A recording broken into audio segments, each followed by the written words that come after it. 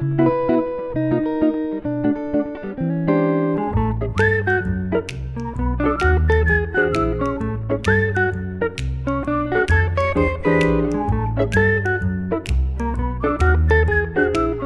guys, it's Dana from MadeEveryday.com.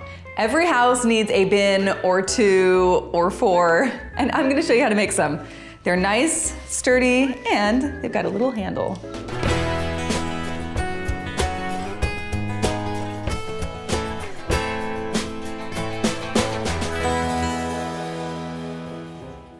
Now, what I love about these baskets, aside from the really cute fabric, is that they just look really professional and polished looking. If you gave this to a friend, I think they would be pretty impressed. And the secret to the baskets is the interfacing that we put inside. So here's what you need. Fabric for the outside and lining of your bin, stiff interfacing, felt, and material for your handles. First, let's talk about interfacing. Sometimes it's referred to as a stabilizer because that's kind of what it does. It attaches to your fabric and it kind of gives it more of a weight, which is awesome if you're making bags or we're doing these bins. And you can find it in all different weights, different types. There is sew-in interfacing, which you can just baste around your fabric and then sew it in place. But what I like best is this kind, which is fusible, and it has a shiny side, and that's where little bits of the glue is that you then press onto your fabric, it adheres, and then you can use it that way. Now, typically on garments, you will want to use an interfacing that's just a little bit more lightweight, such as this one here, which is great for a waistband or a collar. Just refer to your pattern and it will tell you what kind to use. I've designed this pattern specifically for a sturdy or stiff interfacing. And what I am using is Pellin brand Decor Bond number 809. It's awesome. And it can feel a little overwhelming at the store sometimes when you see this wall of interfacing. So if you're not sure exactly what you're looking for, ask someone to help you and you can figure it all out. Okay, here's how it works over here. I've already cut out a piece of fabric to show you. Now you can do this a few different ways. You can attach your interfacing to your fabric and then cut out your little piece, say you're cutting out a heart or a shape or whatever. Or you could cut out your specific shape, then press on your fabric and cut it out. Just do whatever works for you. I've got the shiny side down here. I'm taking my iron and always read the instructions on your specific interfacing so you know what to do. Mine recommends that you press it for 10 to 15 seconds and just move it slowly like this.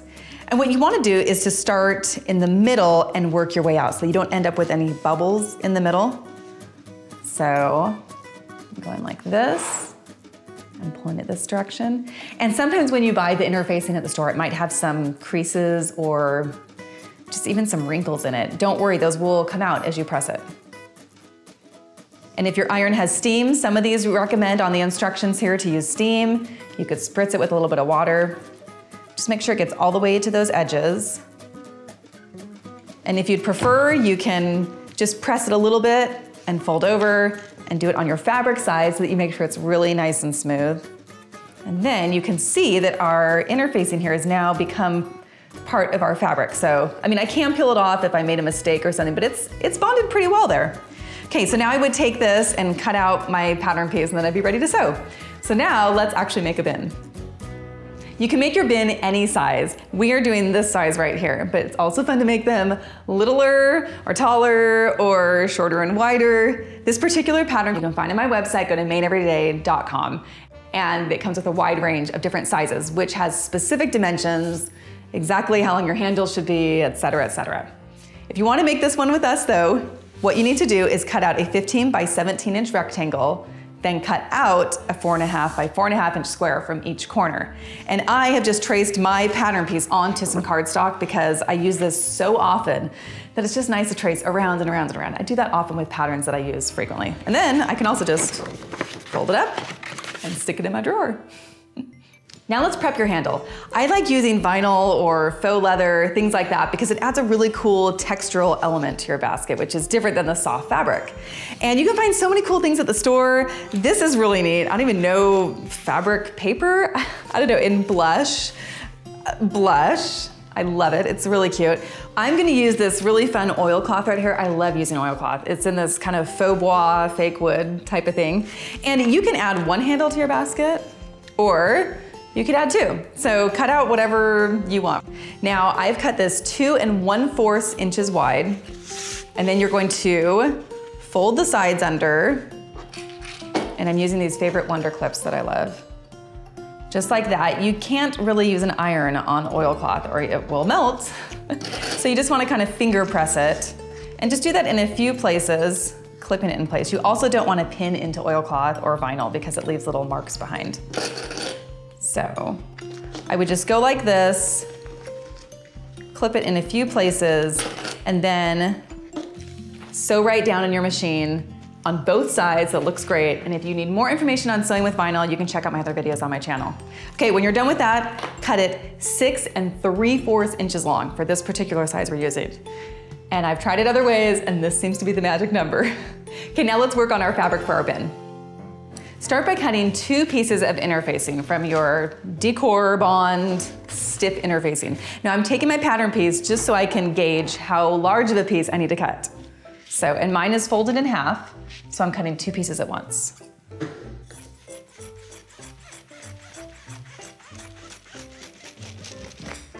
Okay, set this aside. Okay, now I have fabric for the outside of my basket and for the lining. So turn those so that the wrong sides are facing up. And you would take your interfacing pieces and look at that, I forgot to cut the fold.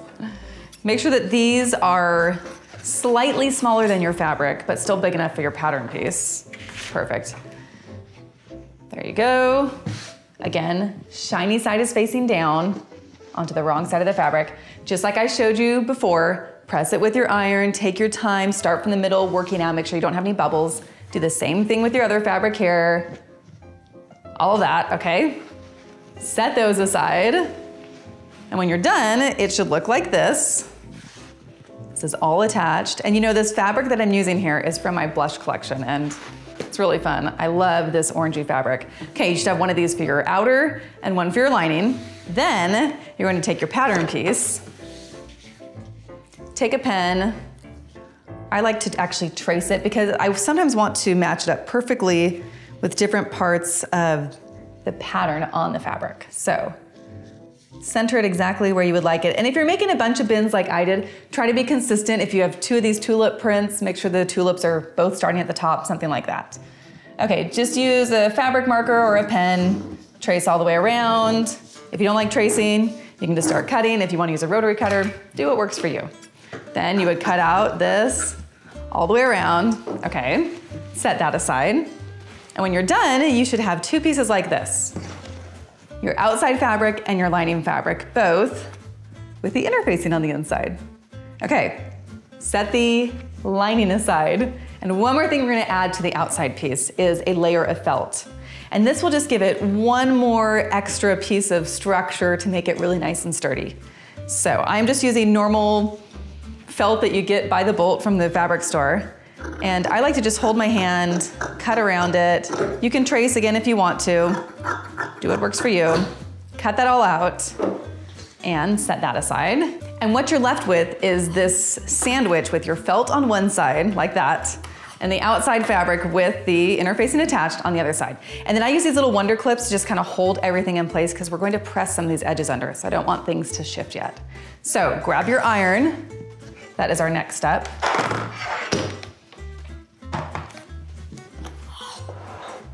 And let's start with the lining first. I'm also gonna grab a ruler. This is another part that you wanna be very precise on. Actually, this whole project is kind of one of those precise projects, which is a little like not my norm. I'm kind of a make it work kind of girl, but with little bags and things like that, you really wanna pay attention to those details. Okay, we're going to press this under 3/4 of an inch. There we go. And this is on the lining piece. Each of these edges just press like that. And this is another one of those things that really helps later on in the projects, that you're not trying to figure out how to press something under 3/4 of an inch when it's 3-dimensional. I love little shortcuts.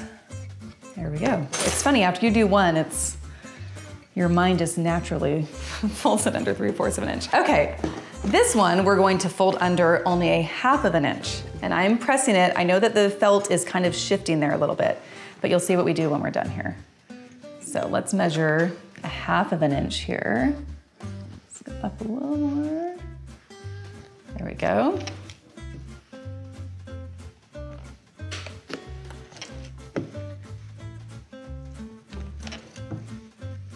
Okay, now set your iron aside, grab your scissors, and we are going to trim only the felt part right here. We're gonna trim down along this little crease. Leave the outer fabric just as it was, and just cut these little extra pieces. This will make it less bulky when we're doing that final fold over hem.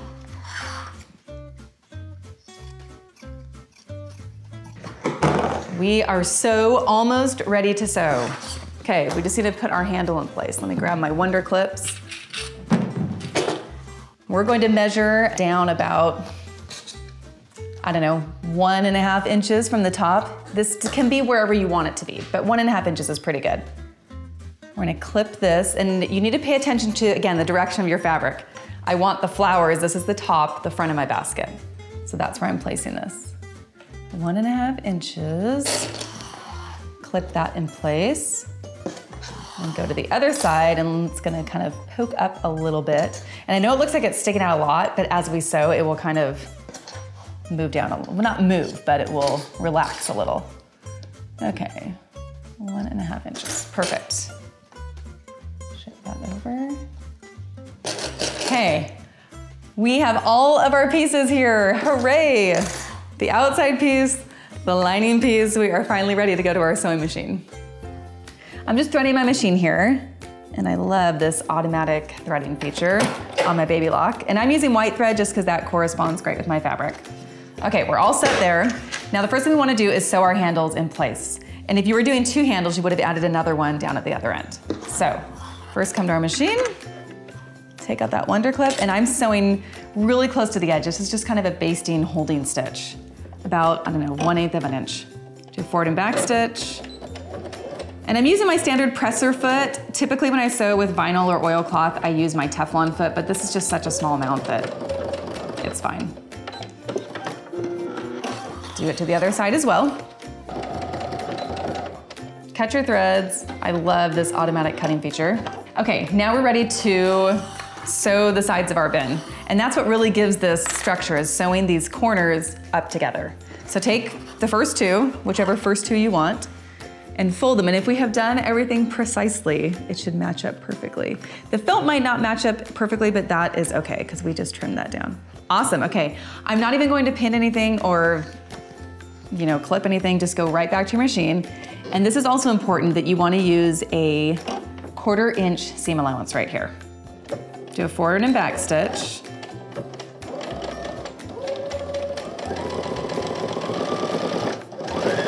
And sew all the way down till you get to kind of that diagonal fold. Do another back stitch, cut your threads. And then you can see right there, that's already creating our little corner, and the handle is concealed inside. I kind of love doing the handles this way because it looks really clean and polished. Okay, do this for all 4 sides of your outside of your bin. Okay, I just sewed my last corner here. Now let's turn it right side out. And I mean, already it's starting to look like a really cute bin. And I love that the sewing part of this project comes together pretty quickly. It's mostly in the prep, which we already did, so, good job. Okay, you really want to stick your finger in and press those corners out really nicely. And then, as you can see, these little sides that we pressed under, I like to just fold those over right now. You could do this in the next step too, but I fold them over, put my clips on, and then when I stick my lining in, it's so easy, it's all ready to go. So clip around. Again, I really love these Wonder Clips. They do wonders. Okay, now that's all ready to go. Another thing I like to do is to kind of press the sides down like this and just kind of finger press it. That makes it just a little more square. Okay, there we go. Set this aside. Now let's grab our lining piece. We're going to do the same thing, except that this time we're going to use 3/8 inch seam allowance because it will just make it fit a little more snugly inside. So right down.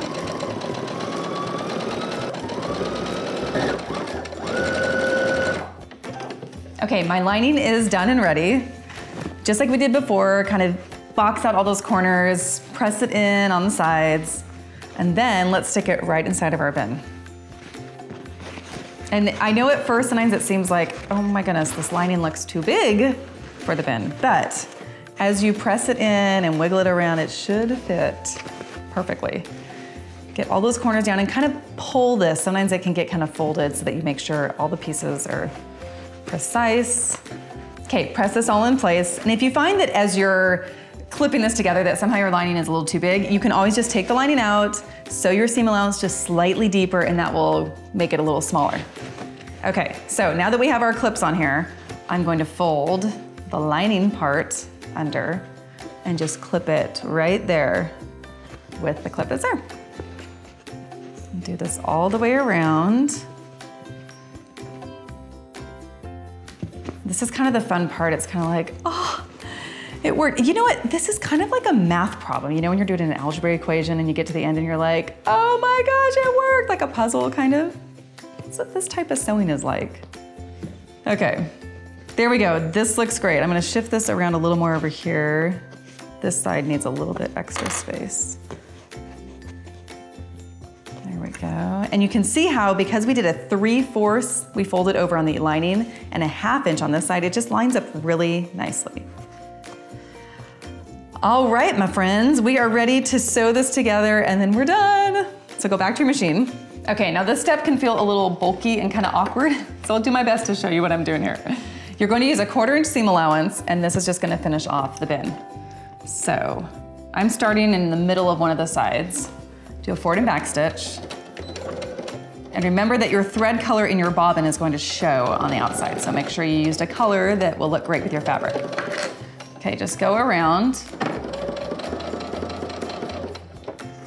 and continue shifting this around as you go. Try not to smash it as much as you can. I'm smashing it because I'm trying to show you guys here. As you're getting to the seams where the outside and the lining pieces come together, just go really slow, and if you need to, you can adjust your speed control right up here. Or if you need to go especially slow, you can use your hand crank on the side and just manually turn the needle and make it go through slowly. So just work with your machine and make sure you don't break a needle or anything like that. Okay, there we go. Keep going around, removing your clips obviously as you go.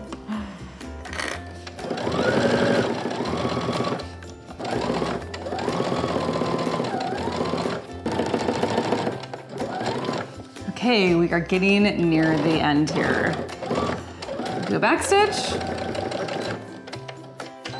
Glory moment, let's check it out. Let's reshape our little bin here. And oh my goodness, that is really cute and pretty amazing that we made this really professional looking thing. Let's see what all of our bins look like again together. Okay, look at all these really fun baskets. Now, fill them on up with some supplies, my favorite bias tape. You could give this to a friend. You could fill it with some goodies. And you know, get everything in there. And there you go. Now go make 10 more. That's what I would do. For more ideas, you can check out my website, madeeveryday.com. And for all of your sewing machine needs, head to babylock.com, where it's all for the love of sewing. I will see you guys next time. Bye.